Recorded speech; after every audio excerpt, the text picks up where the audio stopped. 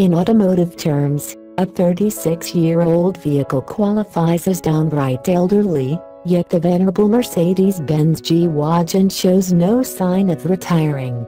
The end of the production run for the current G-Class is at least 2 or 3 years away, when Daimler will launch a thoroughly redesigned model, but we wouldn't be surprised if Mercedes decided to keep building the original even after that.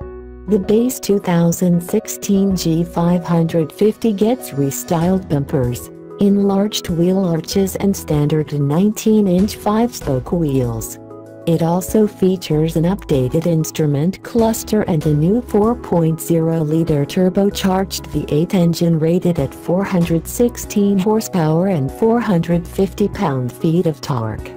These represent increases of 34 HP and 59 lb-ft of torque compared with the outgoing 5.5-liter naturally aspirated V8.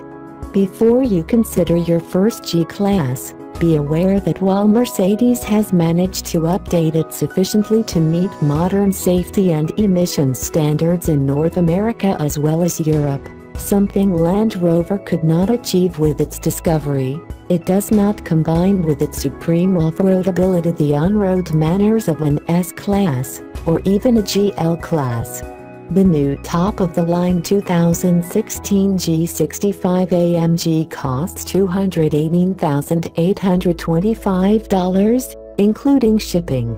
It is making its debut in U.S. showrooms after being sold in other global markets.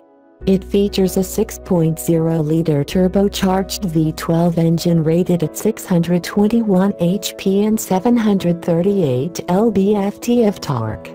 Fortunately, the car engines fit easily into the G-Wagon.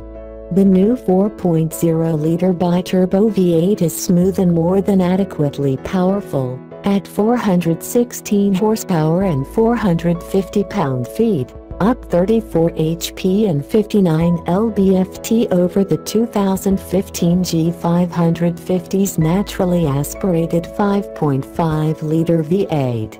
Mercedes quotes an estimated 0-60 mph time of 5.7 seconds, which is 0.3 seconds quicker than the estimate with the old engine. This new V8 is as quiet and smooth, with unobtrusive turbo lag, as any engine comes, adding to the proverbial bank vault feeling of this off-road Q-ship.